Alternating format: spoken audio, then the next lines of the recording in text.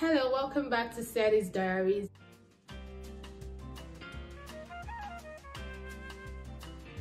Thank you for clicking on this video. On today's episode of Living and Thriving, I'm just going to talk about the Valentine's Day. How was Valentine's Day at your end? How was it? Please let me know in the comment section how it went. I don't know if this is a thing, but I mean, happy post Valentine's Day. Happy post Valentine's Day.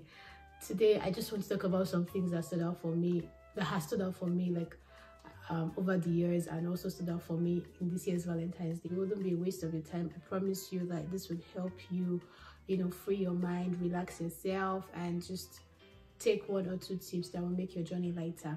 Remember, we live and we thrive. So going right into it, the Valentine's Day. It's an awesome day. I mean, a day set aside to celebrate love. It's just a basic time to be happy, a basic time to show people that you care about them, or show the one that you care about him or her.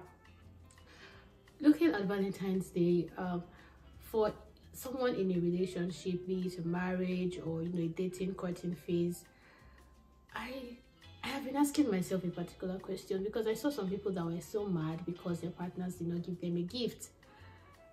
This is a valid concern, and I'm not trying to belittle anybody's experience. I am not trying to, judge anybody here.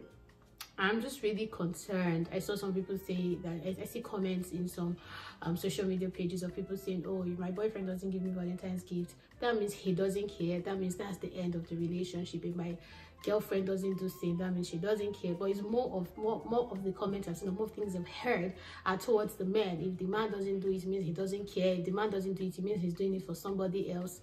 Please, where are all this coming from? Like, I am honestly curious, like, who feeds us with all this? There are 2 ways to look at this, really.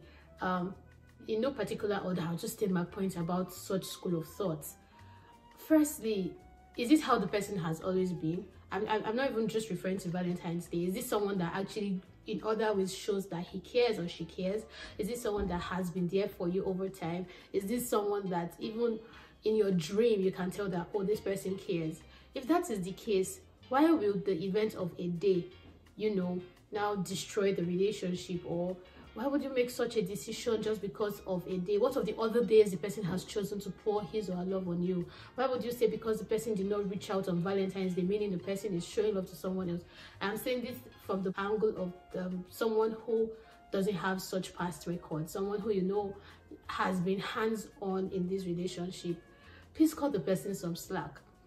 That's firstly. Secondly, if it's the case where the person doesn't really show that he cares, you've already entered one chance with this person, not necessarily one chance, but you are just in this journey with this person, and the person probably might not even be a gift-giving person generally, but in your mind you're like, even if you're not a gift-giving person, this is that time of the year that you should go out of your way to just show your loved one that you care. There are different angles to also look at that perspective. Have you communicated it in a way that both of you would understand? Because one of the things that cause issues in relationships is lack of understanding, misunderstanding, lack of proper communication.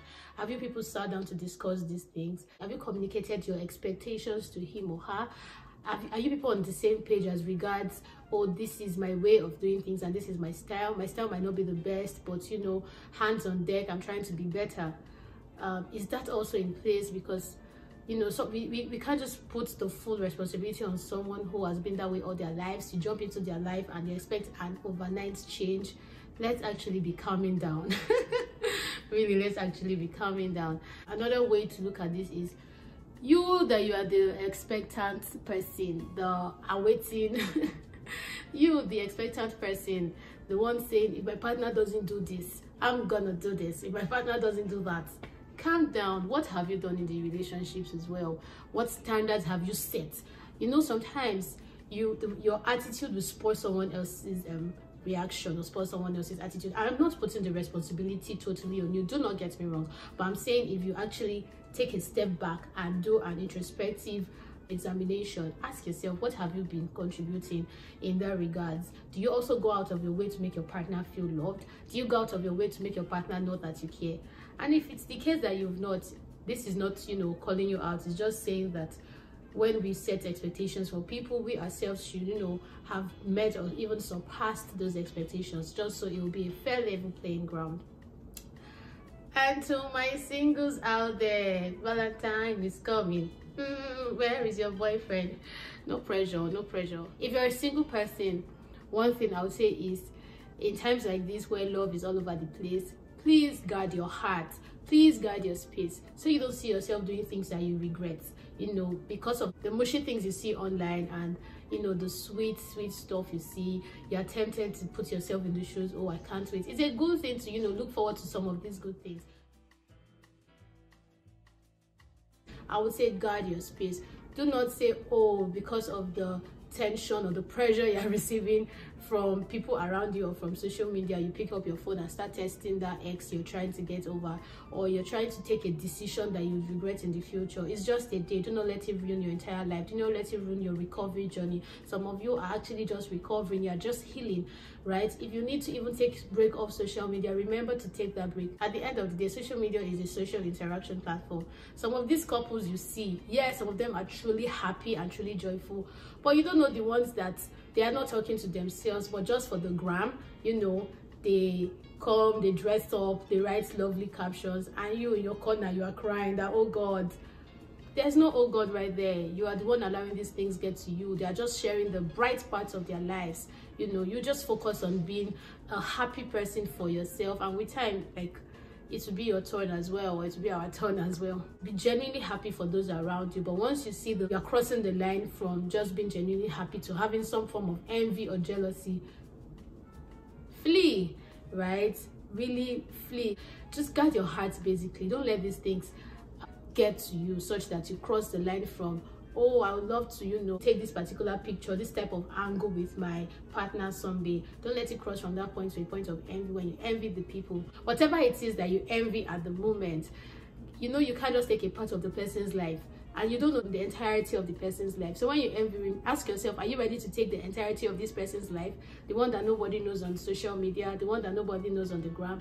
If you're not ready to take the entirety of the person's life, then don't just envy a part of the person's life. So when you see that you're crossing from, you know, being genuinely happy for people showing love, you're crossing that part to being envious or nurturing jealousy, I would just advise that whatever you need to do, quit social media for some hours, or if it's a particular environment you are in that is fueling such emotions, probably take a break from that environment. Like, just leave for some hours so that you have your sanity. In all, Valentine's season is a season to show love. I would say show love to yourself and also show love to those around you. Let them feel loved. Let them know that you care through your actions, through your words, through your inactions as well. Finally, I'll conclude with this.